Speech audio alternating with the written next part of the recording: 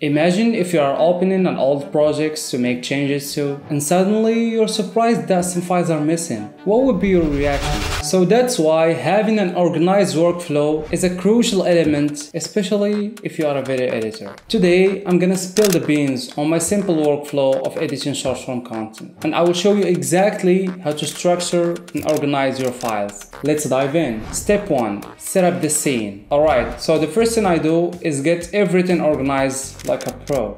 I create a folder with the client's name and the project title. That's where the magic begins. Inside, I set up the following folders: footage, project files, assets, and output. In the footage folder, you're gonna put all the clips you're gonna be using. The project files folder is where you will host all Premiere and After Effects files. The assets folder for stock footage or elements you might bring from the web. And the outputs is where the final edits live. This way, it's like giving each thing its own VIP section. And no more hunting for files. Step 2. A sweet setup for success. Now, here's where the real fun kicks in. I open up Premiere on my main screen. You know, the big boss monitor. On my MacBook screen, I keep the folders with all those cool emojis, animated emojis, music, and even sound effect that I might be using. Because it's all about that quick drag and drop action. Imagine this. You spot a super awesome asset you want to use. And bam, you drag and drop it into the timeline, easy peasy. So there you have it. That's how I roll when it comes to creating short-form content for my clients. If you found this helpful, make sure to leave a comment below. Until next time, stay creative.